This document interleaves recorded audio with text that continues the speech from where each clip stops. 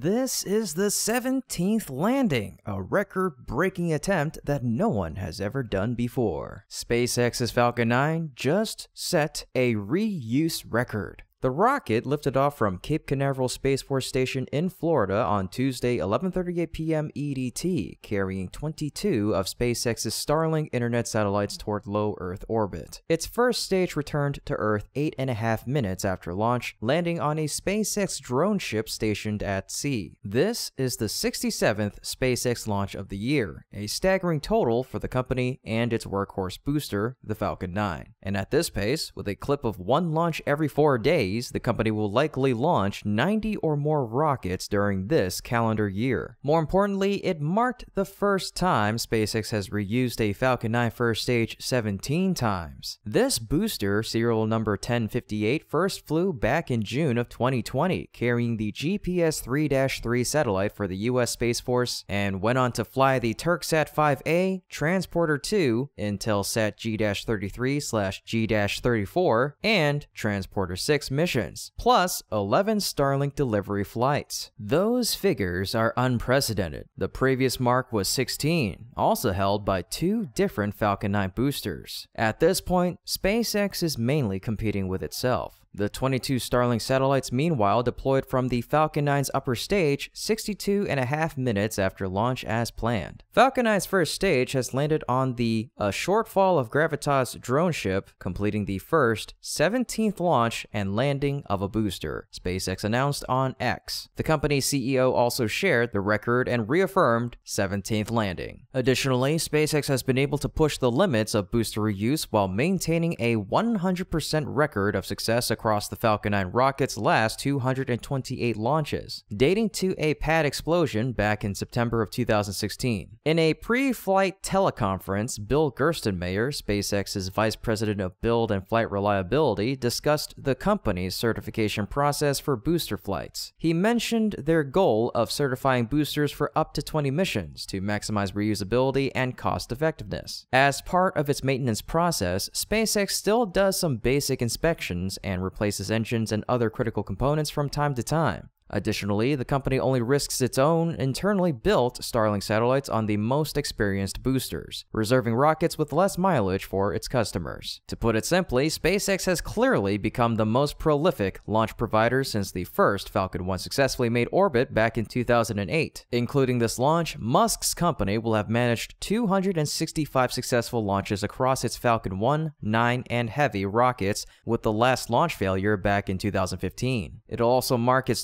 227th landing and 199th reuse of a rocket booster. In comparison, the ULA has managed 157 launches since it was formed by Boeing and Lockheed Martin in 2006, with its busiest year in 2009 when it had 16 launches. That pace slowed in the last few years, with ULA only managing 5 or 6 launches from 2019 to 2021, 8 in 2022, and only 2 so far this year. After SpaceX and ULA, the next busiest launch provider is Rocket Lab, albeit with smaller rockets. It was on record pace to hit 15 launches in 2023, but suffered an issue during a launch attempt earlier Tuesday from its New Zealand launch facilities, resulting in a loss of its customer payload, a satellite for Capella Space. The Electron rocket completed its first stage burn and stage separation, but suffered an issue at 2 minutes and 30 seconds into flight. This mission was its 9th launch attempt for the year, which is how many it had back in 2022. To date, Rocket Lab has had 37 successful orbital missions across 41 attempts, including flights from the US for the first time this year from Virginia. For now, the next launch is postponed as Rocket Lab works with the Federal Aviation Administration to investigate. But back to SpaceX's achievement, not only Falcon 9, but in just about 2 weeks from now, we will witness another historic launch of the Falcon Heavy. NASA's Psyche spacecraft is scheduled to lift off atop a SpaceX Falcon Heavy rocket from Kennedy Space Center in Florida on October 5th,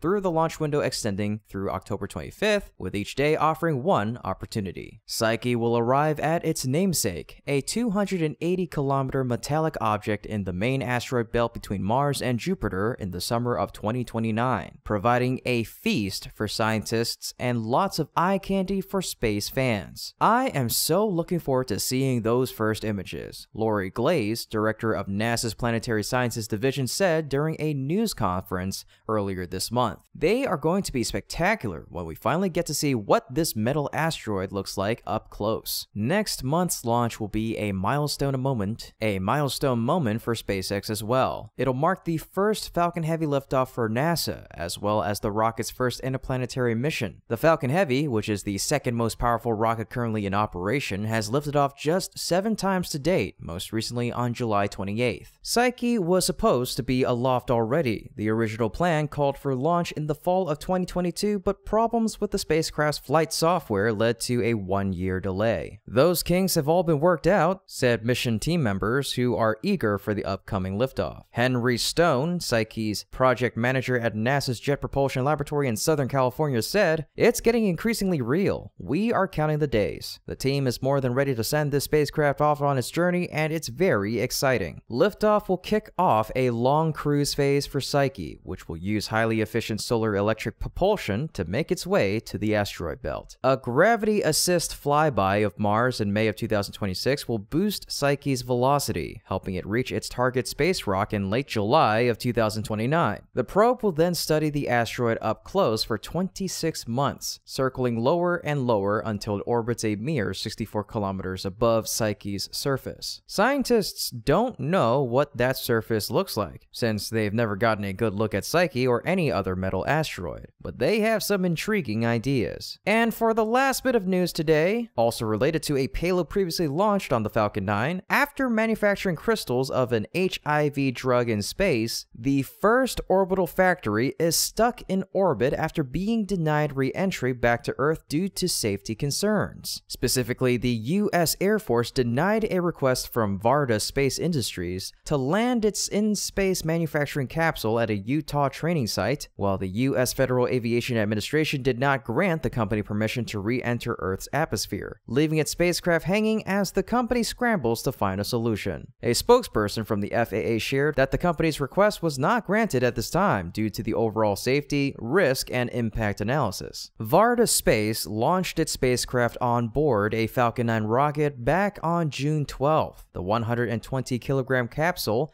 is designed to manufacture products in a microgravity environment and transport them back to Earth. On June 30th, its first drug manufacturing experiment succeeded, in which the task involves growing crystals of the drug ritonavir, hopefully I'm saying that right, which is used for the treatment of HIV in orbit. The microgravity environment provides some benefits that could make for better production in space, overall reducing gravity-induced defects. Protein crystals made in space form larger and more perfect crystals than those created on Earth, according to NASA. Varda's capsule was originally scheduled for re-entry on September 5th or 7th, but the company's application was denied on September 6th, according to TechCrunch. Varda formally requested that the FAA reconsider its decision on September 8th, and that request is still pending. It's a very different type of re-entry capsule. If you think about it, both Dragon and Starliner, these are vehicles that are $100 million plus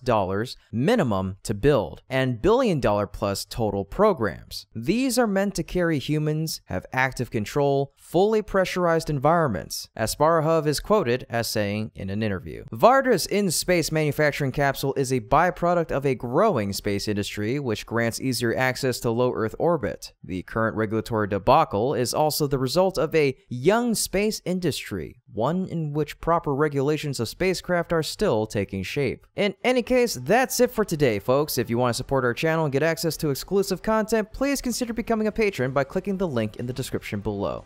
We appreciate your generosity, your passion for space exploration, and for sticking around for yet another year to spend my special day together listening to the current events of the space industry. That's right, how time flies. If you want to leave some kind words for me and the team, that'd be great. Thank you so much. And as always, this is Kevin from Great SpaceX, and until next time, keep looking up.